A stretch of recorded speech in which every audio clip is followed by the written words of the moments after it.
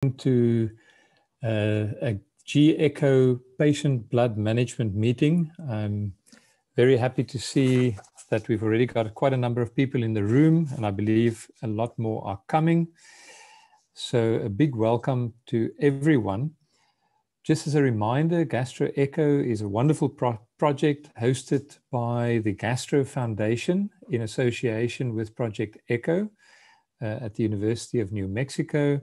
And these sessions are held every week on a Wednesday, different sort of themes that are run over different times. So once every month to 6 weeks, we'll have a patient blood management session, for instance. And in the other weeks, there may be other things related to other gastroenterological themes. So today we've got 93 registrations. I'm sure many of the people will still come in from all around sub-Saharan Africa and even beyond. I can just mention some countries here. Apart from South Africa, we've got the Cameroon, Congo, Ghana, Ireland, Kenya, the Maldives. I think we should host it from there at some stage, Karen, I think it sounds like the place. If we can't, we'll take Mauritius because we've got people from there as well. Nigeria, Peru, wow, Rwanda, Sudan, Tanzania, the United Kingdom, Zimbabwe, and Zambia. So this is really, really exciting. And I just want to say that the chat box is available for any questions you may have. Please feel free to put anything you want to ask our speakers there today, or any other questions you've got, please put it in there. And without further ado, I'd love to introduce two very special people that I've worked with for a long time, for 12 years to be exact, when I was still in Bloemfontein. And this is Dr. C Barrett and Dr. Wayne Simmonds. Dr. Barrett is a specialist physician. When I met her, she was still a medical officer with some incredible experience in intensive care, which came in super handy in our acute leukemia unit, because Claire was the one person that could resusc anybody. So we were very happy to have her, and eventually she loved medicine so much that she went on to specialize in internal medicine, became one of our lead researchers, and now the deanery has grabbed her to take a lead in research, a leading role in research in the Faculty of Health Sciences at the University of the Free State. But beyond that, Claire has got a passion for transfusion medicine and patient blood management. And together we've worked on a lot of things with regards to transfusion medicine, and Claire also designed one of the most successful ever seminars for students, where we teach them about practical case-based transfusion management. So I'm very excited that you are here today, Claire. It's really great. And Claire is going to talk to us about iron deficiency in the elderly. And don't underestimate that topic. It is so fascinating. It is unbelievable. So we're looking forward to hear your talk. And on her side, or by her side, we've got Dr. Wayne Simmonds, who I also know from the same period. And Dr. Simmonds also qualified first as a specialist physician, and after that as a gastroenterologist. He's also at the Faculty of Health Sciences in the Department of Medicine in the Free State. And what always really struck me about Wayne is how someone can be so knowledgeable and yet so humble. And he's just got an aura of humility around him. And again, don't let that fool you. This is a man who knows what he does. So we're very, very fortunate. And I'm going to hand over to Claire right now to start the first topic. And then I believe Wayne will do the intermezzo with a case, and then Claire will close it all again at the end. So without further ado, Claire, welcome, and Wayne, big welcome. Please, you're welcome to share your screen and start.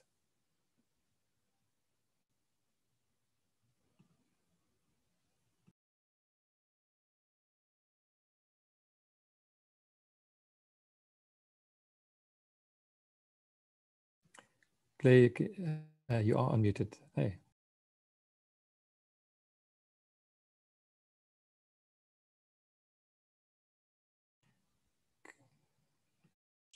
Sorry, I was muted. Good afternoon, everyone. Thank you so much for inviting me this afternoon. My name is Claire, and like Prof. Lowe said, I'm a specialist physician and I work at the University of the Free State. The topic that we're going to discuss today is the importance of iron deficiency in geriatric patients, with a focus on the diagnosis and management. So in South Africa, the majority of the population are young, and we know that. However, a significant percentage of the population are older than 60. And this comprises about 5.3 million of the population. If I'd known that we were going to have so many people from all over Africa, I might have got some stats from the other countries, but bear with me as I go through the South African figures. So the number of elderly people in South Africa is really growing, from a population of 3.5 million in 2002 to 5.4 million in 2020. And we can see that the median age of the population is growing in all the different population groups. The highest percentage of elderly per population is definitely noted in the Caucasian population group, but this is certainly going to change over time.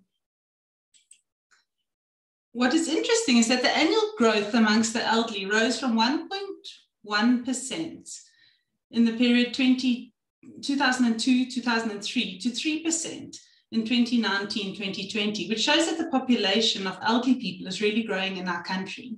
What's also interesting to note, and what I found surprising, is that the highest percentage of elderly population is in the Eastern Cape. Now to anemia. If you look at the worldwide prevalence of anemia, you'll note that while anemia predominantly affects women and children, the elderly are certainly not spared, and the prevalence of anemia in that group is almost 24%. In South Africa, the general prevalence of anemia in the adult population is 17.5%, and obviously there are different references which speak to different percentages. Women are mainly affected, with 22% of women affected and 12% of male patients that are adults that are anemic. But what you'll notice is that there's a gender flip in the older population group, where a quarter of men are anemic and 13% of women are anemic in the age group older than 65. So this is just short of a 2-to-1 ratio, very much male predominant. And we often focus on these tea and toast tannies, as we call them, or tea and toast grannies. But perhaps we need to think about the pap and milk men as well in the older population group, and that these are certainly people that are anemic and need to be looked at. The gender flip is not unique to South Africa. The National Health and Nutrition Examination Survey showed a similar finding, where the prevalence of anemia is higher in men than in women in the population group 65 to older than 65. And you'll definitely notice that, that the prevalence is much higher in the group 85 and older, and definitely more in men than in women. So when you think of anemia, I want you to think of Carl Fredrickson from the movie Up, which is one of my favorite movies. These are the anemic patients, older men, obviously women as well, but my first sort of gear shift is that we must not forget about, but remember that men in this age group are definitely anemic as well. So what's all the fuss about anemia? Anemia in the elderly is associated with physical impairment, with reduced muscle strength. It's associated with frailty, falls and fractures, longer hospitalization, cognitive decline, depression, post-operative risk, coronary artery disease, heart failure, and then mortality as well. So it definitely paints quite a dismal picture. So why is anemia or iron deficiency anemia specifically in the elderly? What's the fuss about that? We know that iron deficiency is the most common form of malnutrition in the world, and I'm sure that Vernon has told you lots about that in previous lectures. And we also know that at least 75 enzymes and proteins rely on iron for their function. So we all always remember hemoglobin and myoglobin. But don't forget about DNA synthesis, mitochondrial function, the powerhouse of the cell, thyroid function, metabolic reactions, and then also the cytochrome P450 enzyme system, which is dependent on iron. So why do the elderly get anemia? The first reason is that they get sarcopenia. So we know that sarcopenia is associated with impaired glucose, amino acid, and iron metabolism. And this can certainly then lead to anemia. Older people have got a dysregulated inflammatory response. So this causes malabsorption and dysregulation of iron metabolism and absorption. Blunting of hypoxia and erythropoietin sensing mechanisms. This is also associated with arterial stiffness. As people get older, this mechanism becomes weaker and poorer. Both quantitative as well as qualitative alterations in stem cell physiology. And I learned a beautiful new word called eryptosis, which is apoptosis of red blood cells that happens at a sort of a younger age. These cells die in the elderly. Decrease in sex steroids, as well as frequent comorbid medical conditions, and then polypharmacy as well. If we look at the elderly who are anemic, you can divide them into three main groups. The first group is anemia that is associated with chronic diseases. And I don't mean anemia of chronic disease. I mean other associated chronic diseases. Of that, 63% is anemia of chronic disease. But other chronic conditions also make up that group. And the biggest other chunk is chronic kidney disease. A third of patients that are elderly who have anemia will have unexplained anemia. And then the other third will have nutrient deficiencies.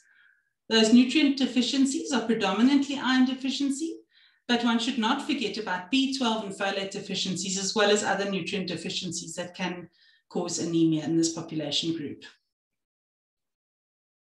So why do these elderly patients get iron deficiency specifically? Older people are prone to malnutrition. They have a monotonous diet, especially institutionalized older people are more prone to getting iron deficiency. They've got a reduced appetite, diminished sense of taste, so they don't feel like their food so much. They've got delayed gastric emptying, reduced absorption, and decline in biologic and cognitive functions. They might have occult blood loss and blood loss that is completely missed, as well as obviously their concomitant chronic diseases, as well as inflammatory conditions. And then I put this little picture where Carl is just missing his Ellie. And I think that a lot of older people live alone and there's just no want to make an exciting meal if you just live all by yourself. Other causes of iron deficiency in older adults. Chronic kidney disease, we know, reduces intestinal absorption of iron. This is a chronic inflammatory state. And then also other chronic inflammations like cancer as well as obesity. Heart failure is associated with iron deficiency, also because of this chronic inflammation, associated anorexia, the edema of the GI mucosa, decreased gastric motility, intestinal motility, poor mesenteric blood flow, as well as frequent hospitalizations and blood tests causing iatrogenic anemia, and certainly iron loss as well. Gastrointestinal causes are common. These patients might have occult blood loss, which might be related to medications that they're taking, malignant as well as benign lesions, and then malabsorption as a result of Helicobacter pylori, celiac disease, patients who've had gastrectomies, or parasitic infections like Giardia, also inflammatory bowel disease. And here I just want to sort of emphasize that there are so many reasons why an elderly patient might have iron deficiency anemia, but don't think that they just need to have one. This study showed that up to 59% of patients who had iron deficiency anemia actually had a secondary cause also to have anemia. So one shouldn't just sort of put your pen down once you found the first cause, that you need to, with an older patient, you need to think a little bit harder that this is a cause, but are there not perhaps other causes that are contributing to the anemia in this older patient?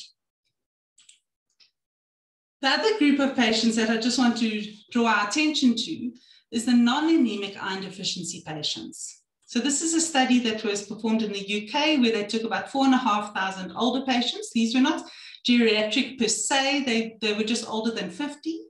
These patients all had normal hemoglobin, so either 12 or 13, depending on whether they were men or women. They were followed up for 14 years. The prevalence of non-anemic iron deficiency was 8.8% in the cohort, with more women than men affected. But what was interesting, there was that non-anemic iron deficiency was associated with a 1.58% increase in mortality in this cohort. So even without anemia, iron deficiency is important and is a risk per se for increased mortality, suggesting that non-anemic iron deficiency is probably a disease entity in its own right. So I'm sure that we've all seen this table and you know, at the various stages of our medical training. But there's some important elements to consider when we interpret ferritin in the older population. So ferritin increases with age, as well as with obesity and other chronic inflammatory states. So I want us to just take the message home that we should interpret a normal ferritin with caution in the older population. So perhaps we can use soluble transferrin receptor to help. And we know that with iron deficiency anemia, we expect the soluble transferrin receptor to be increased. But we must also remember that there are other causes that can also cause our soluble transferrin receptor to increase. So obviously iron deficiency anemia is one of them. Hemolytic anemia, spherocytosis, sickle cell anemia, and thalassemia all can also then give not a falsely elevated, but they also elevate soluble transferrin receptor. But what's also important, and probably equally important, is other things that cause a soluble transferrin receptor to be low.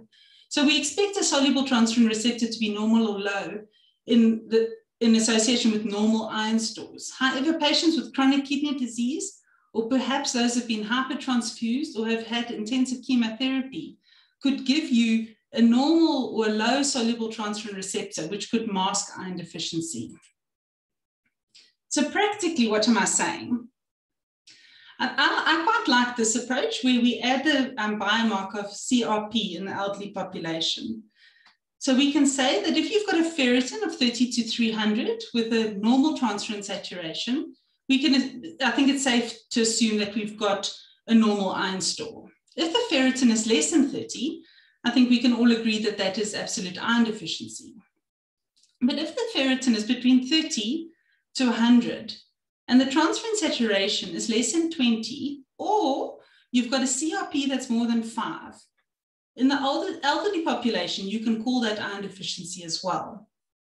If you've got a ferritin of more than 100 and a transferrin saturation of less than 20, or you've got a raised CRP, then that would fall into that spectrum of functional iron deficiency or anemia of chronic disease. So again, think of Carl and things that go up.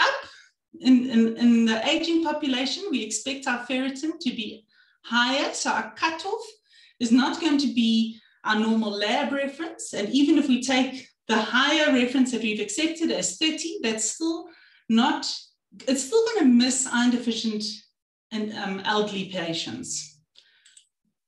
So practically, any hemoglobin in the presence of a ferritin below the lower level of normal or less than 100 in the presence of infection or inflammation should be investigated as iron deficiency anemia. All patients with iron deficiency anemia should have a celiac screen and urine analysis regardless of their age and gender. And gastroscopy, colonoscopy should be performed within 2 weeks of the elderly, in the elderly with new iron deficiency anemia. So this is just a sort of a note to self of what we need to do. And I think what I'm just going to take out that's important here is that gastrointestinal investigations should be performed for all elderly patients with iron deficiency anemia, unless there's a history of significant overt non-gastrointestinal blood loss. We need to take a thorough history, including a drug and operative history and examination. There's no role for fecal occult blood testing in this group, and perhaps that's something that other people might disagree with. Gastroscopy should be performed to exclude celiac disease, Helicobacter pylori, and atrophic gastritis. And then importantly, only in the presence of advanced gastric cancer or celiac disease should we defer lower gastrointestinal investigation. If a patient has got a significant family history of colorectal cancer, colonoscopy should be performed even if this patient has got celiac disease. There are special cases. The patients that are post-gastrectomy definitely need to have gastroscopy if they've got an increased risk of gastric carcinoma. What's also important is patients who are on warfarin and aspirin. We should not attribute iron deficiency to these drugs. Although these drugs might increase the bleeding risk, we should treat these patients as one would treat any other patient and investigate them according to any other elderly patient's sort of algorithms. This is the same for proton pump inhibitors. Those patients should be treated like regular patients. And we should not just ascribe iron deficiency to any one of these three drugs. Importantly, endoscopy is recommended for iron deficiency, even in the absence of anemia in the elderly population group. And then just to consider other causes for iron deficiency if you don't come right. So idiopathic pulmonary hemosiderosis or urinary hemosiderosis. So don't the elderly patients have enough reason to have iron deficiency? So my question to Wayne is, while you can try and find the cause of iron deficiency, must you in the elderly? So what does he say? If I've done all these investigations and nothing comes back positive and this patient is still iron deficient, should I test this patient further or do I give a trial of iron? Thanks, Wayne.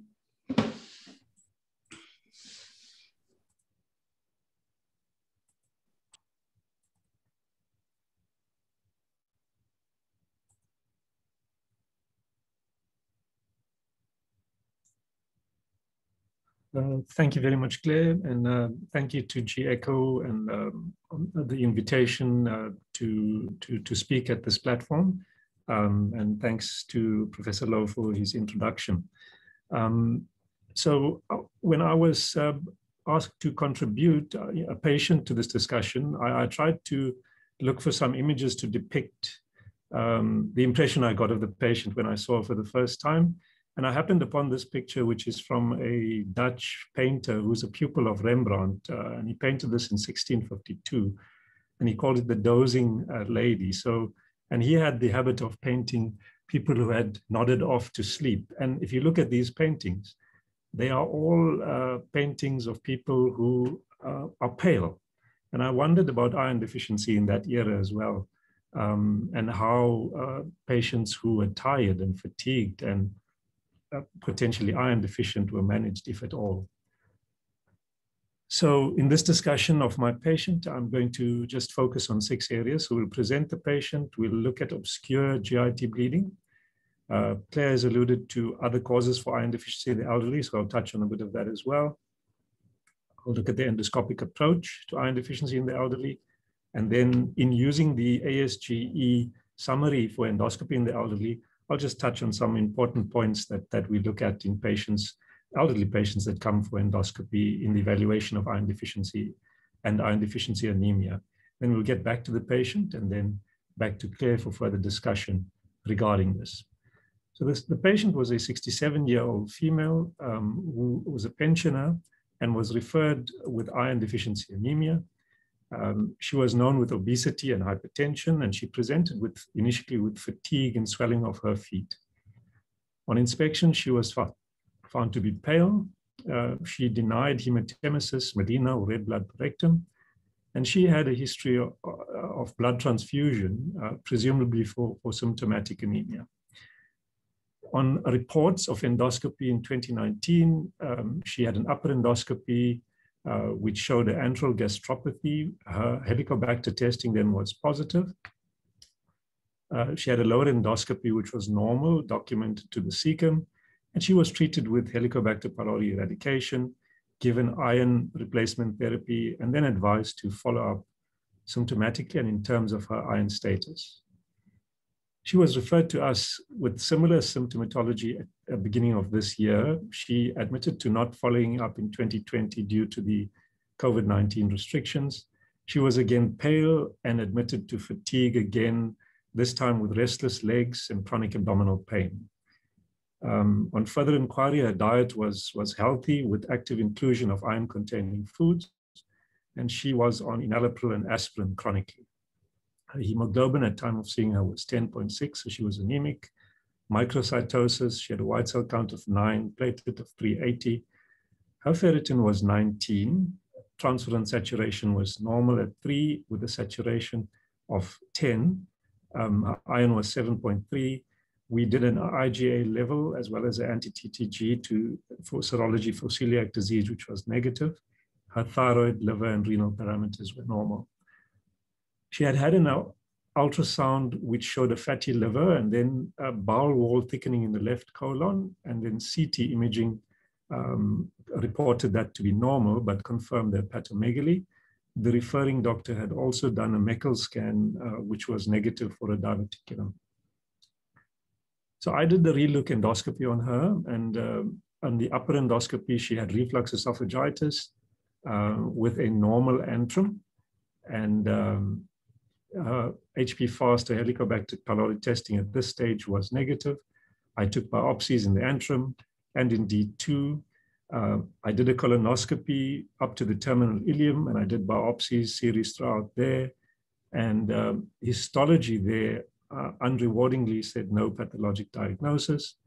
And so we went on to consider small bowel and further obscure causes for her blood loss. So this is capsule endoscopy, which we do as the next step in the care of these patients. And literally the patient will swallow a little camera, a little pill that has a camera contained in it, as we see here.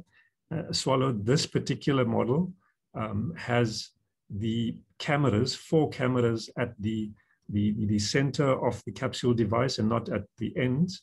And these 4 cameras are able to then take circumferentially images of the lumen or the gut that it traverses through. Other devices have capturing equipment that the patient wears, and by Bluetooth, this information is able to be picked up. This capsule, particularly the capsule cam, the patient passes the capsule and then retrieves the capsule, and the device is then placed into a receptacle which reads the data. So this is a picture of the patient's, this very patient's summary. So what it does is it takes the images from these 4 cameras, stitches them together, and you get a panoramic view of the entire circumference of that portion of bowel. And it takes thousands of images. I think this one was in the region of 8,500.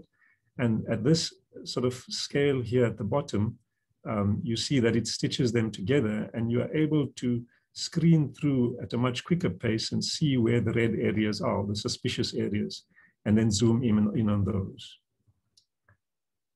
So just some excerpts from this patient's capsule endoscopy images. So the tongue, the start of the stomach, then that's gastric mucosa as well.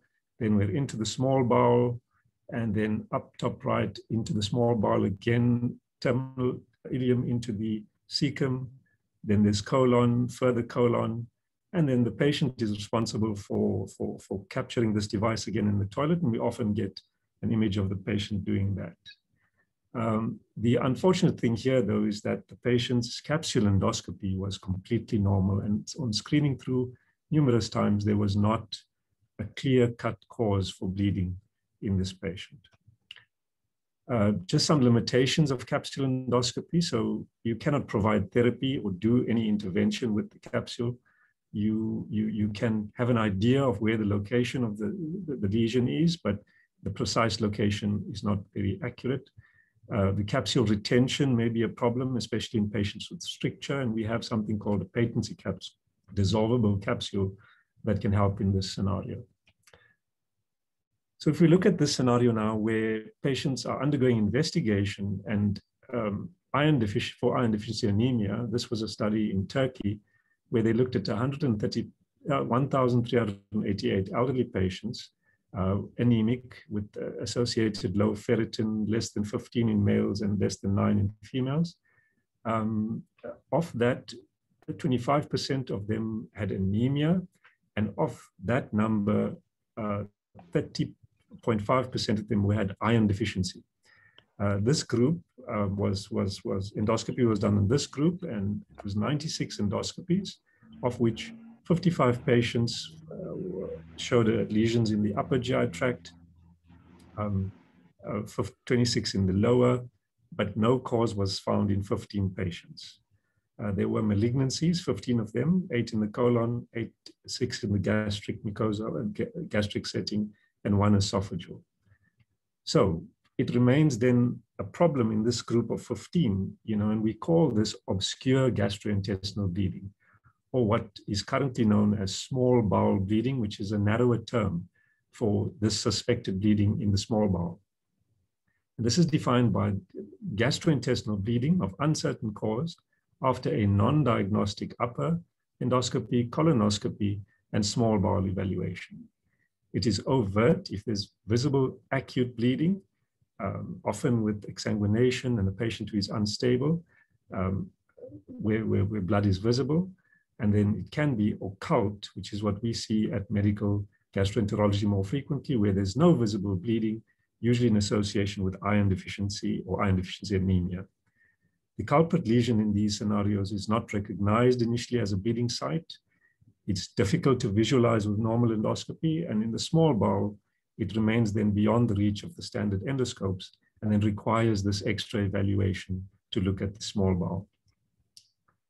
Just some causes of obscure GI bleeding or small bowel bleeding. So in the elderly, especially angioectasia, these are aberrant blood vessels that develop with advancing age. Majority of them are in the larger diameter parts of the colon. Histology shows ectasia, and that's why they are called angioectasia, not dysplasia. And they can cause frequent bleeding in patients, resulting in iron deficiency. There's associated conditions, and the condition that is often interesting is the link with aortic stenosis. That's Hades syndrome. And we see a lot of elderly patients with aortic stenosis. And this combination, then, this should be considered when they present with iron deficiency anemia. Therapy is done with argon plasmocoagulation or any thermal method to coagulate these lesions. You can inject them, you can ligate them with bands. And then for those that have diffuse involvement, you can manage them medically with anti-growth substances like thalidomide, estrogens for bleeding, iron replacement, and then in this case, particularly to avoid antithrombotic agents in them where possible. Other things that we can see, Cameron's lesions, lesions that we see often in relation to a hiatus hernia, where the diaphragmatic pinch happens and causes ulceration there. Crohn's disease, typically in the small bowel, a problem causing iron deficiency. Never underestimate NSAID use in the elderly for a number of indications, but deleterious then in the GI tract. Dulafoy's lesions can be seen in the small bowel, which are larger arterioles that do not branch. So these are larger caliber vessels in the mucosa that then have a risk of bleeding. The evasive pancreaticobiliary disease, so hemosuccus pancreaticus, where you don't see bleeding in the fasting patient when doing endoscopy and ERCP. Meckel's diverticulum, remnants of gastric mucosa in the small bowel that can bleed, if ulcerated. And then diverticulosis does not only affect the colon, but can also affect the small bowel and lead to bleeding there, as it would in the colon. Malignancies in the small bowel are not unheard of, so leiomyomas, neuroendocrine tumors can affect the small bowel, lymphoma, and adenocarcinoma. So looking at endoscopy is fine, but one should always remember that if the endoscopy, and in this case, the capsule endoscopy evaluation of the small bowel is normal, one should consider the other causes that Claire has already alluded to, like dietary insufficiency, deprivation. I'll make a note to change tea and toast studies to include men as well in the elderly. Poor fitting dentures, malabsorption, previous gastric surgery, Helicobacter pylori because of ulceration, as well as because achlorhydric state that they can cause, achlorhydria for other reasons, parasitic worm infestations, excess iron requirements like those patients that are getting EPO, and then postmenopausal bleeding. So a number of things to consider in the elderly as well. So the approach to these patients with iron deficiency should mirror that as any other patient, and we do endoscopy on them.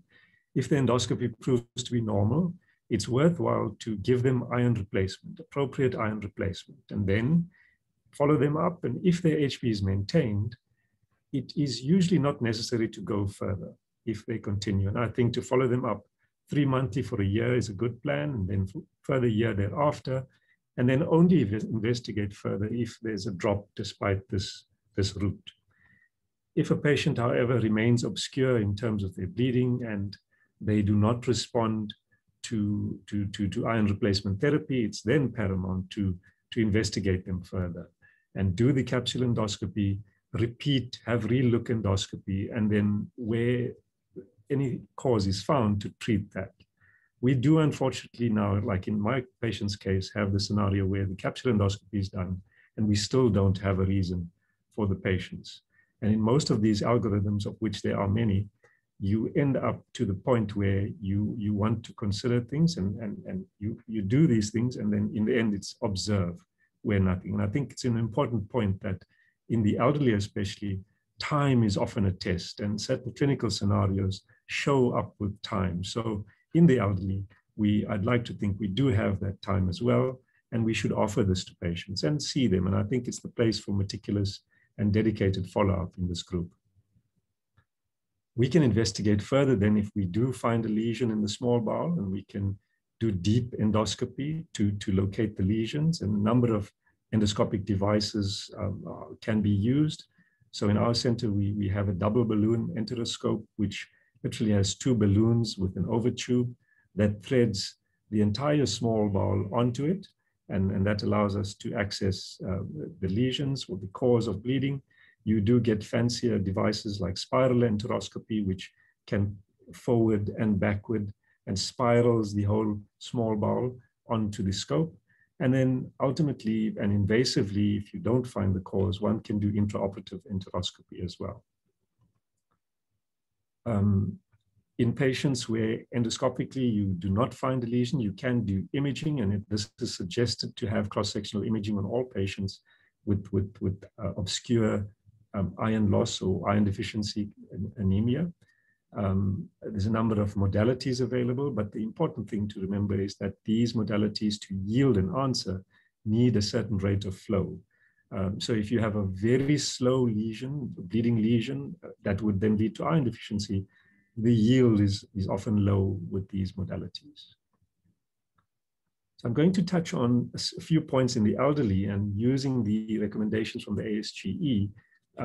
If we look at the elderly patient, we should evaluate their baseline functional status, their cognitive ability, and their capacity to understand the procedure. I think this appreciation of a patient's baseline would have us not to subject patients to the idea that age is a reason or a relative contraindication for endoscopy and invasive investigation. And I think we've touched on this already in this discussion. Standard monitoring procedures in the elderly, one has to be meticulous about monitoring. Their response to sedation might be altered with impairment of liver and renal function. One should make sure to use lower initial doses of sedatives in them and be cautious as you up-titrate to effect. Bowel preparation is a tricky one. To get a good yield from endoscopy, you have to get good bowel preparation, and in the elderly, balanced electrolyte agents are suggested. Polyethylene glycol is an example, and to avoid potentially harmful fluid and electrolyte shifts in this population, particularly the phosphate-containing agents can lead to hypophosphatemia, for example. The goal is to get the best bowel prep that you can as possible. And the suggested method of late is the split dose preparation, where you divide your bowel prep into 2 doses. We use 2 liters in the afternoon, the day before the procedure, and 2 liters in the morning before the procedure if you have a midday to late procedure. And if it's an early morning procedure, you split these 2 doses the day before, supporting the patient that's elderly in terms of the fluid status. And often this requires an admission, a day admission for nursing care, observation, and intravenous support where necessary. Colonoscopy in the elderly, issues of diverticulosis and so on. One has to be very cautious in this population group. These patients are having a higher risk of adverse events during colonoscopy. But that said, screening colonoscopy and evaluation for iron deficiency anemia should not be sort of contraindicated in these patients on account of their age. And I think the pragmatic look has to be taken as well. And one is to individualize how invasive you're going to be in a patient based on their general health, their comorbid illnesses, as well as the patient and their family and their requirements and expectations of what we're going to do. So I think those points are crucial.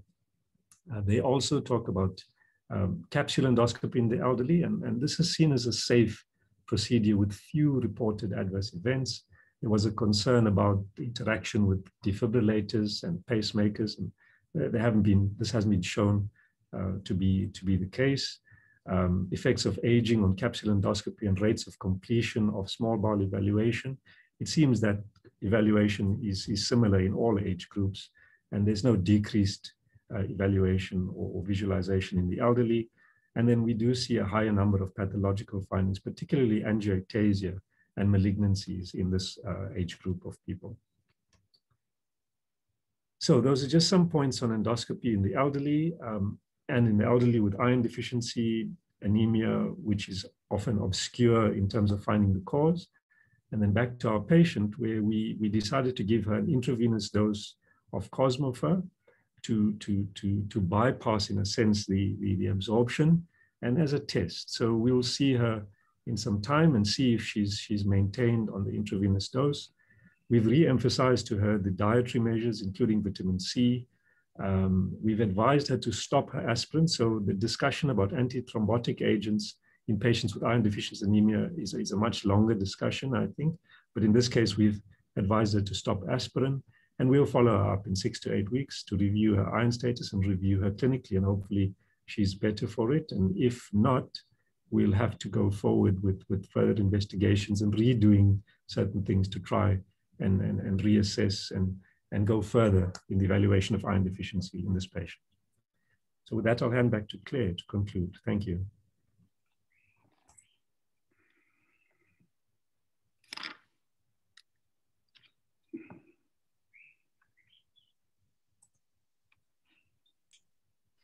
Okay, thank you very much, Wayne. I like presenting with you. So what I want to now talk about is what sort of considerations do we need to take when we decide to treat the elderly patient with iron deficiency. So I quite like the title of this editorial. It sort of tickled my love for hematology, the pale evidence for treatment of iron deficiency anemia in older people. And it just talks about sort of the lack of evidence and how we, and just that it's really difficult to make decisions based on low evidence in this population group.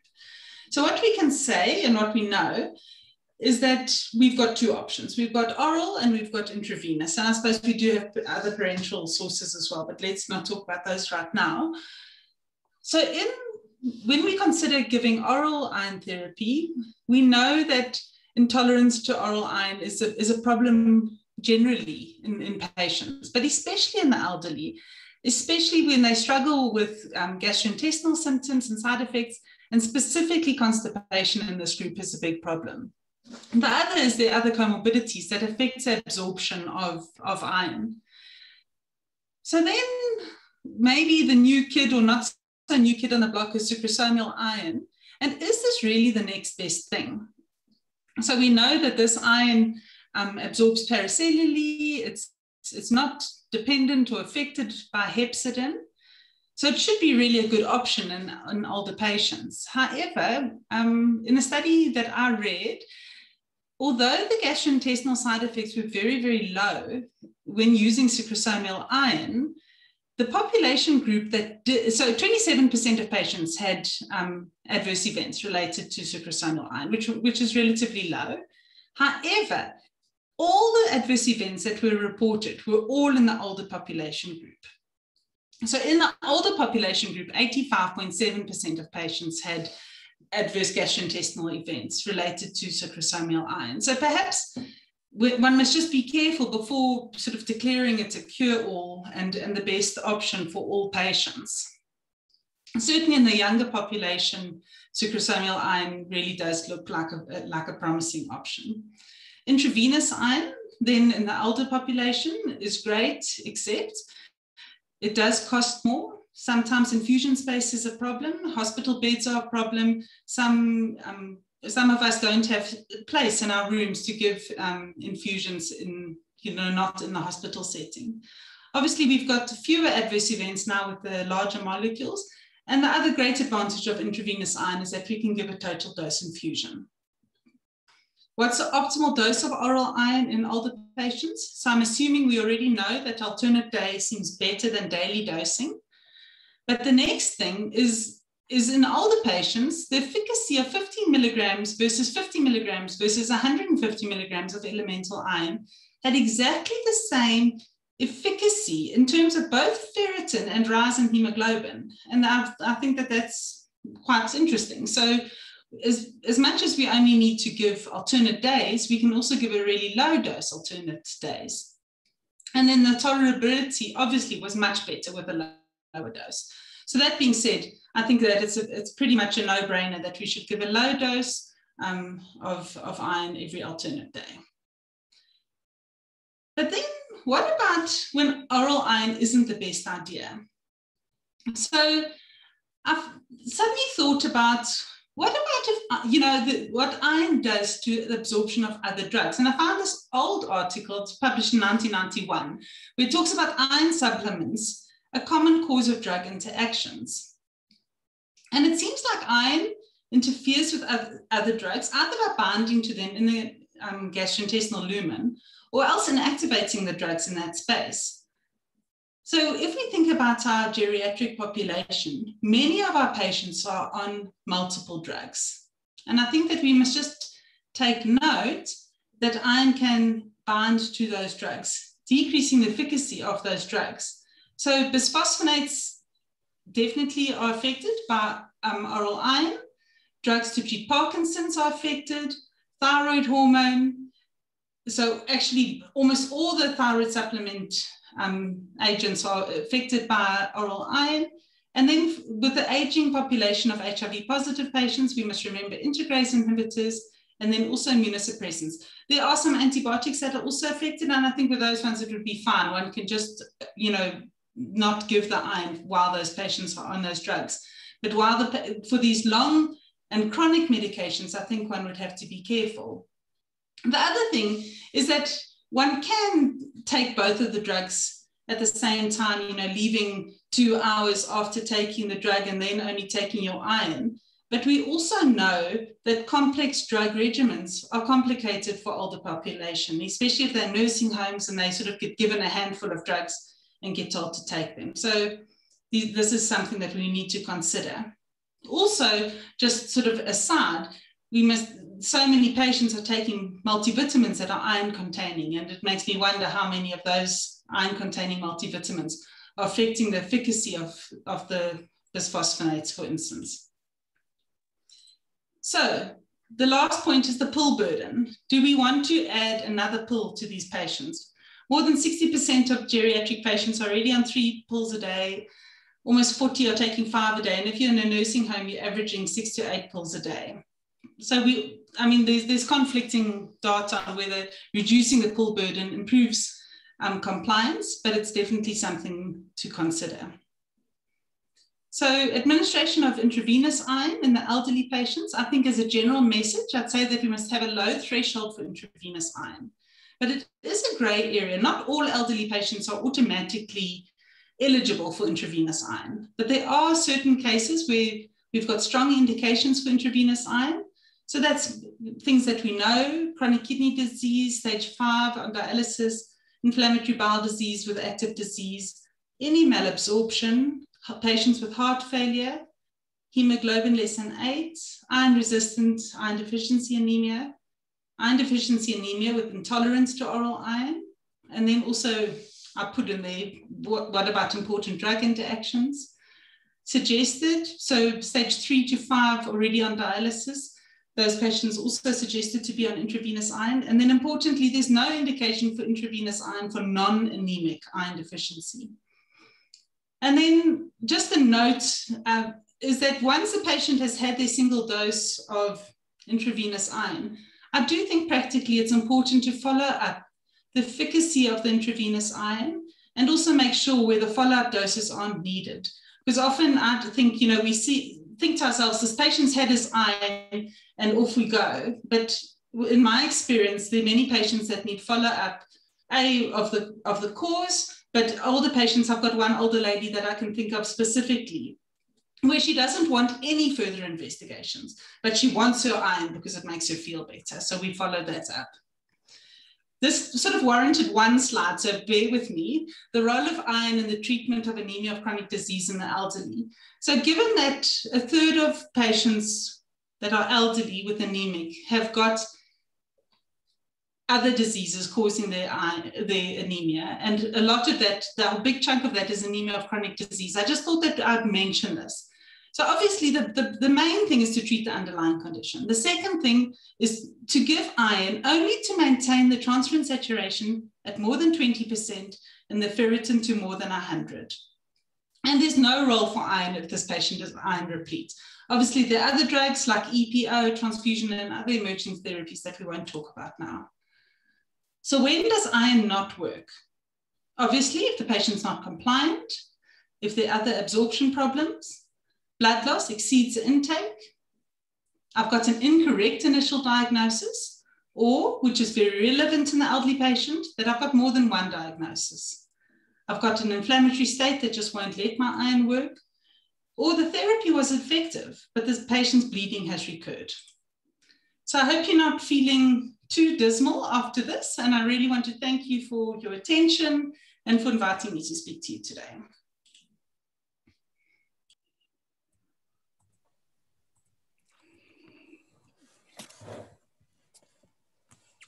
Wayne and Claire, thank you so very much for such a thought-provoking set of presentations. I'm really passionate about iron, and I've learned quite a few things from you guys today. So thank you very much. Can I just, I'm going to just remind everybody to please ask any questions you have, you can ask in the chat box. But I'm going to start off with with Claire's comment on fecal occult blood loss testing. You said some people may differ from you, and I think you're probably right, because I believe there are some amazing new things around. And can I ask maybe Wayne and Chris to just give your experience with some of the newer FOB testing tests that are available, and whether they have got a role to play? I'm very, very curious about that. Wayne?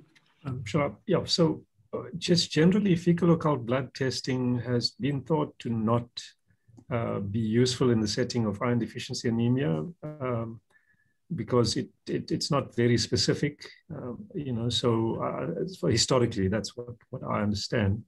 The newer biomarkers, that as far as I'm aware, can increase the specificity, but I don't have experience of these newer agents or these newer tests, but so that's my comment.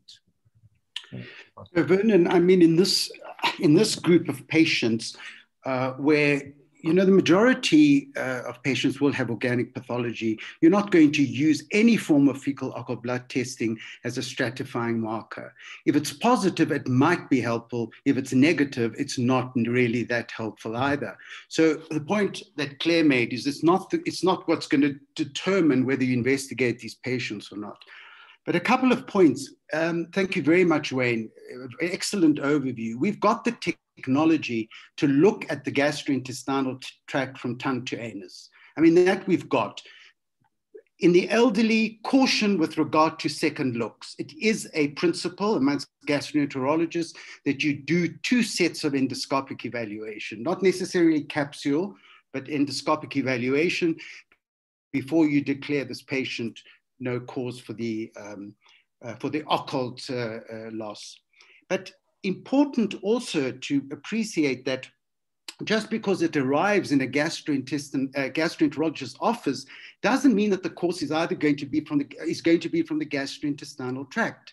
And yes, we have the technology to look for celiac disease, but there are other causes of malabsorption of iron which are not celiac. And yes, it may be occult overt, that's clinically obvious, and you will find the cause if you do it at the time of GI bleeding. But we are looking at this very small group of patients who have obscure occult bleeding, and you may never find a cause. Two points. The first is that when I start considering second look endoscopies, and in the elderly, a second look colonoscopy, not because of the procedure, but because of the bowel prep. It is very important to respect age when it comes to bowel prep and colonoscopy. Very often these patients are found at 3 o'clock in the morning, having had a vasovagal attack from the cathartic experience that they had in the bathroom, collapsed on the floor. And we have had patients who fractured basal skulls in the bathroom at that time. So you've got to respect the age of the patient. Doing the second capsule is a different story. But when I'm considering looking again, I then pull back and I start going back to the full blood count and looking for a few hematological issues that may be occurring at the same time. Is there a macrocytosis? Is there a hematological cause that can be very subtle? Is the patient hemolyzing? I look at bilirubin, I look at LDH. We see patients with vitamin B12 deficiency that don't have macrocytosis. So important as gastroenterologists not just to focus on the gastrointestinal tract when you're not finding a cause. And I often call the hematologist. And at the time of the second look endoscopies, while they're sedated, I often include a bone marrow evaluation just to help the hematologist. And one final point, H. pylori infection is very common in sub-Saharan Africans. We have a prevalence rate of about 70%. And yes, it is a consideration as a cause of iron deficiency in the absence of erosions and ulcerations, which is a very well regarded cause. It can cause atrophic gastritis, and it is known to reduce vitamin C levels in gastric juices, and hence reduce the absorption of non-heme iron. So yes, Wayne, I think it was good that you eradicated H. pylori infection. Unfortunately, it didn't help as the cause. And the final point is, bring out a flow sheet very early on. The rate of change of that hemoglobin and drop in iron often dictates whether you're losing or not. I mean, if you drop 2 or 3 grams in a couple of months, it's going to manifest somewhere, surely. And perhaps, Vernon, you could explain or, take this further. Are these malabsorption syndromes of iron which are not celiac related? I mean, we have discussed them previously, and perhaps you can just, elaborate further. Sure. No, I just want to say first, thank you, Chris. That's a great gastrohematologist answer. Thank you for that. And no, I'm happy with that perspective. In my personal practice, I don't do fecal, just to come back to that point, I don't do fecal occult blood testing at all, because I always believe that you should still go and scope. So why put the patient through all these difficulties of taking it in? So I think that makes sense. Even though there may be very good ones around, they're not perfect, and you don't want to miss anything. So that's sort of the message I'm getting from you and from Claire and Wayne as well. So thank you for that useful perspective. I just want to see here quickly, there's a question here from Caroline Stein. Thank you so much, Claire and Wayne, for a very clear and thought-provoking presentation. I would just like to comment on the study in non-anemic iron deficiency that Claire mentioned. Firstly, it is intriguing that the excess mortality was related to cancer and respiratory causes.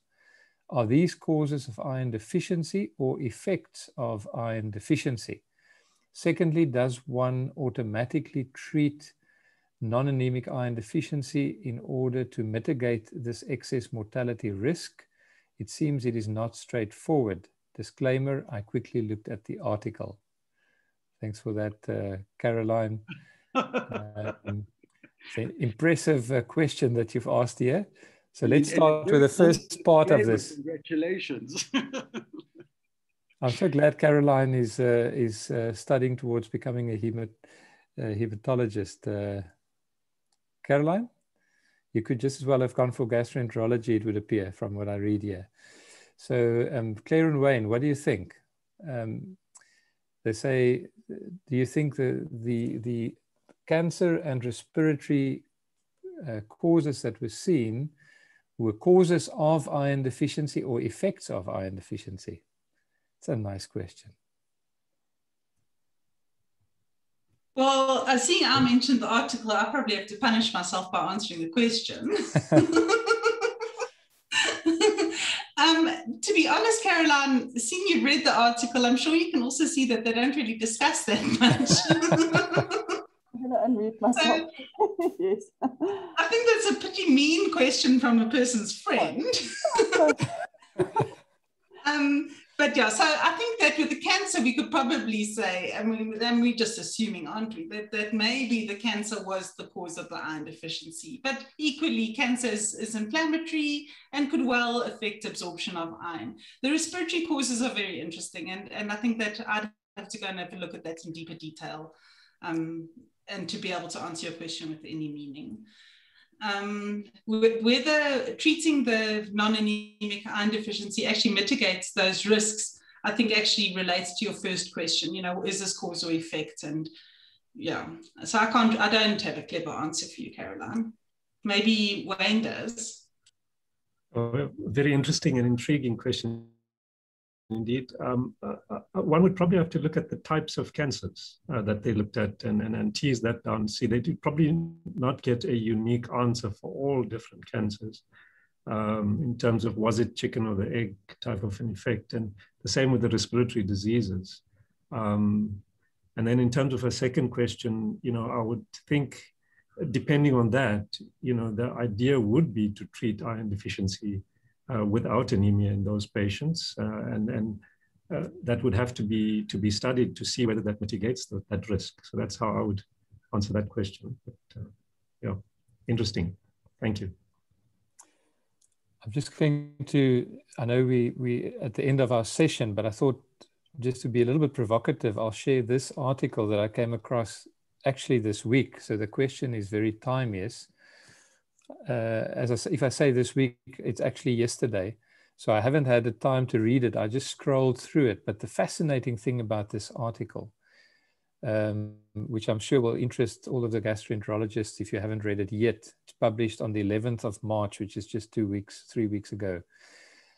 The flip side of the coin, iron deficiency in colorectal cancer, and it speaks about the role of iron in cancer biology and how the patients with iron deficiency, where it could actually play a role in part in the pathogenesis, but also in the outcomes of patients and the way the immune system, the natural killer cells, et cetera, are able to respond to small cancers or early cancer formation.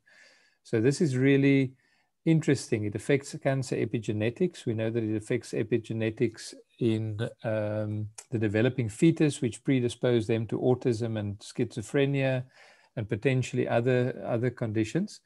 So really a fascinating paper that I think you will all enjoy. So it's from Frontiers in Immunology by Aksan. And yeah, maybe that could be an advertisement and a topic perhaps, Chris, for some future meeting on iron and colorectal cancer. I think it brings the things so nicely together. I think we're out of time. So, and I know other people have other places to go to. And I would just like to say in closing, first, again, thank you so much to our speakers. Brilliant talks. Claire, I've taken a couple of screenshots from your presentation as well, specific to the elderly, that I will ask your permission for in future to make use of that. Wayne had me so dumbstruck. I was just there was too much news. So I just concentrated and listened to what you said, Wayne. So thank you very much. Love to see your presentations again. Fortunately, this was recorded as well. So I want to say thank you also to Project ECHO, University of New Mexico. I want to say thank you to the ECHO India team who's been helping with the technical aspects of this.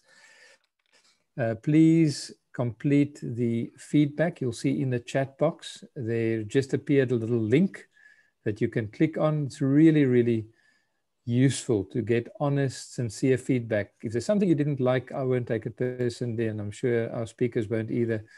Or, you know, we want to make this the best it can be. So please tell us what you like, what you want more of. And the recordings of these sessions are available, also previous sessions, on the Gastro Foundation website. Please go and look at them there and share the advertisement of this meeting when it comes around. So as a heads up for next week, we've got a G-Echo pathology session. The facilitators will be Professors Wendy Spearman and Mark Sunderop, which I'm sure the gastroenterology community know well. The histopathologist, Professor Mike Locketts. So it's a UCT team next week, and they will speak on drug-induced liver injuries. Something, Chris, I saw yesterday. I actually ran into a DRESS syndrome yesterday on imatinib on one of my CML patients.